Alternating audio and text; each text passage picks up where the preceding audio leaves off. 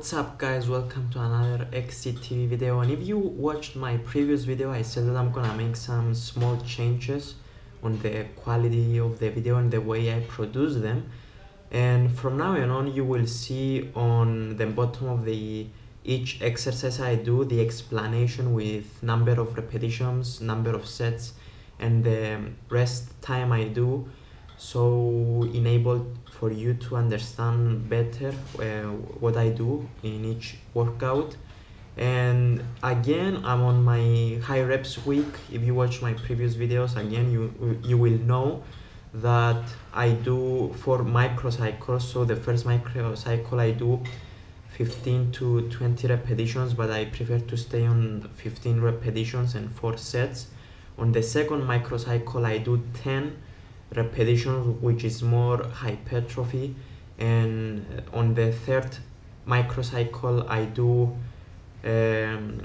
6 to 8 repetitions, and on the fourth microcycle, which sometimes I skip it, I do 1-2 repetitions, just 1 rep max, just to shock the muscles and also test my strength.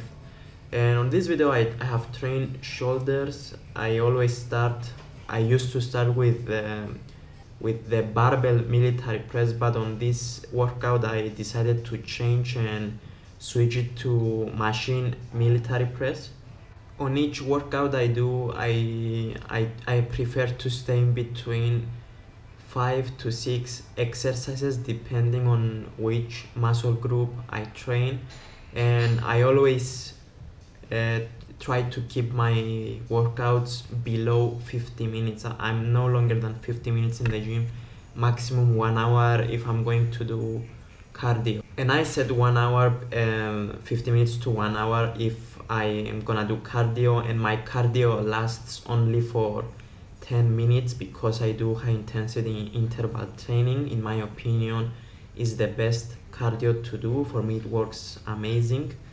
And to be honest, if you do 20 minutes of cardio, not 20 minutes, let's say if you do 30 minutes of cardio and then compare it to high intensity interval training with 10 minutes, you will notice that from the heat, cardio, I mean, you see you sweating more. And while I mentioned about cardio and microcycles about my workout, I'm planning to create videos about both of them, just to explain about regular cardio and HIIT cardio on my body, and everything I talk to you about, it works for me. I mean, what works for me doesn't mean that will work for you. I'm just telling you what I do and what helped me, so you can try it out. Maybe it will work for you.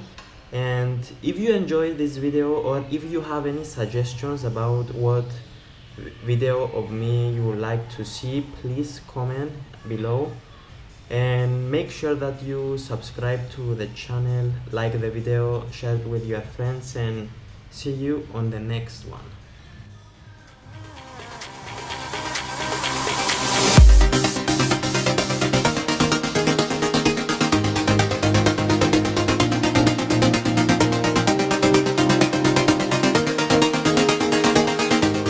Increase the size of your waist, but I don't really believe that this is true, because I think your waist can only get bigger if your genetics will set that, and exercises